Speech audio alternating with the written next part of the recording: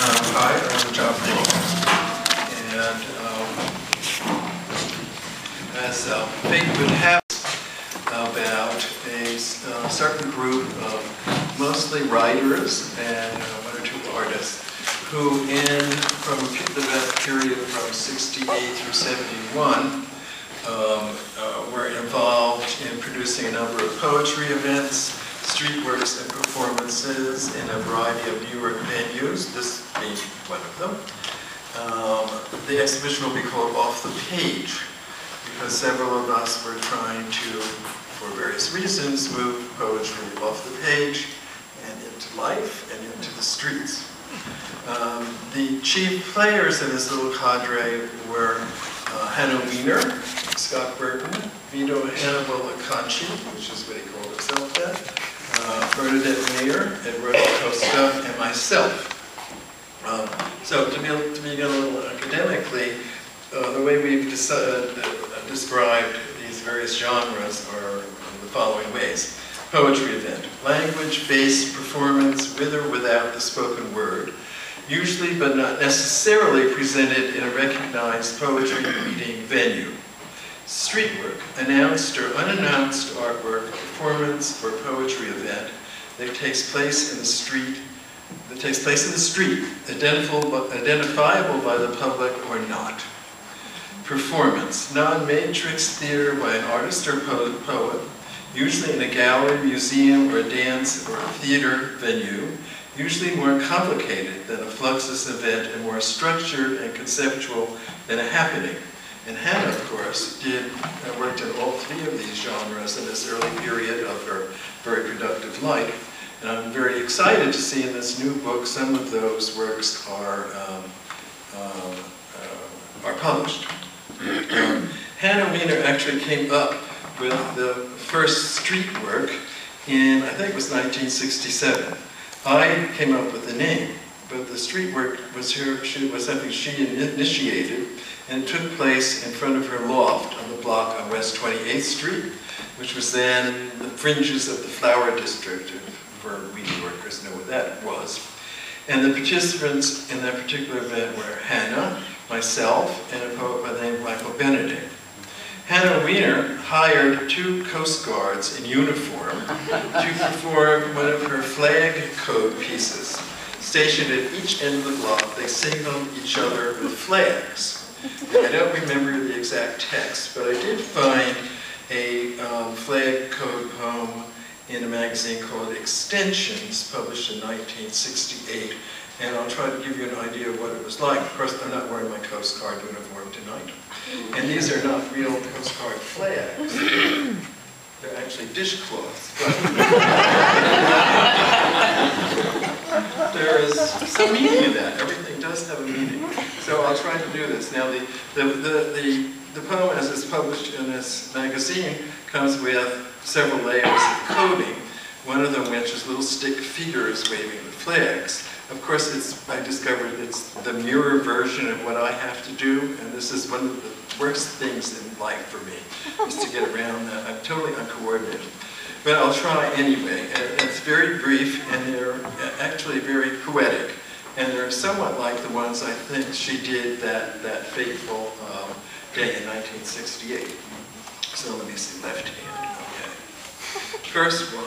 First section, this is Juliet. This is Charlie.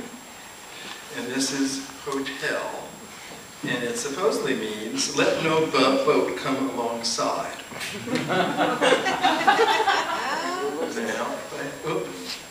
Better hold on there. This is, let's see, Juliet again, Delta. I hope there's no Coast Guards in the audience, because I'm sure I'm getting this wrong. And Kilo, right hand down.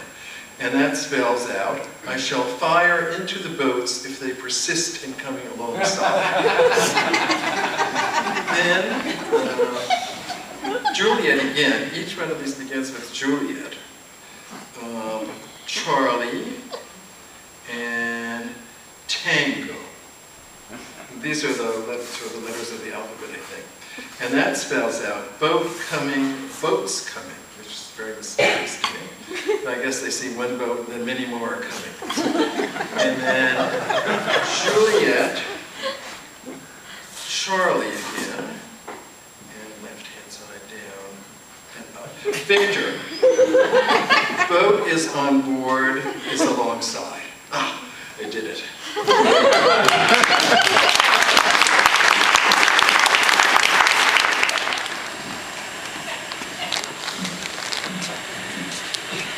Carolee Schneemann.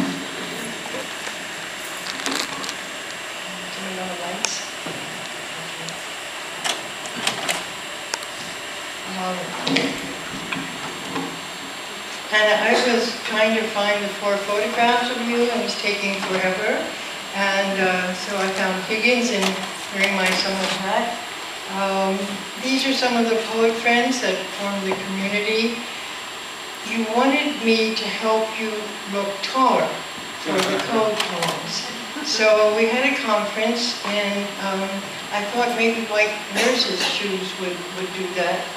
Oh, there's Brackage and Yvonne. The other idea was to just stay nautical, keep it all white. That's Jane Kalm, Brackage, what a name. Levi and Feather. I don't know if Levi knew Hannah, but we certainly fought for her work. So the nautical aspect, that was going to work. Then I needed your help for the Meat Joy event in '64. We couldn't be naked, and there was that brassiere possibility. Oh, there's Allison. You know, I don't remember the guy. Does anybody recognize him? Here are familiar poet faces, right? So, the connection to Maidenform was just there waiting for us, and you told me what sort of puling letter to write, how we would give them great publicity. And there's Jackson in the middle at a Jim Tenney concert. And Jim Tenney at his concert. So yes, indeed, Maidenform responded, and we got a wonderful box full of beautiful semi-brassieres, probably designed by Hannah. Through play, and the Rothenbergs were here, right here tonight too. The other thing we really wanted to do was to have a time that wasn't so lonely and involved in politics and diet. Oops, wait, I just had 1,000 slides to go through, Hannah, and that's Fritz. Nobody knows Fritz. Something secret of mine. There's Clayton and Harold Eshelman, and that's Anthony McCall, and somebody else. So where was I?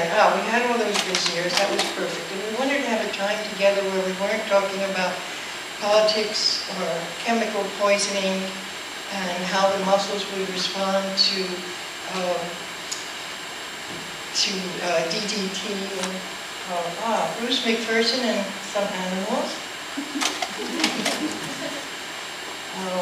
Now who is that poet? Yes, it's Anselm from Colorado, and Jane, and her kitchen at a summer house near a beach, and I don't remember where it was. Does anyone remember? In the 60s, a lovely little house, and being so gracious, and that we were going to have so much fun, Hannah said, yes, of course you can bring your cat, and my cat's name was Kitch, and her cat's name was something like, anyone remember the name? Her cat was gracious and charming with mine, and there's 2 old cats, and my cat was gracious and happy and charming with hers. And we were having just that perfect time, and we gave each cat special milk, and it was late. We smoked some dope, turned out the lights, and we all went to bed. And it was peaceful and quiet near the beach, and suddenly there was a great crashing noise. And the lamp went over, and the glass shattered, and the 2 charming domestic cats were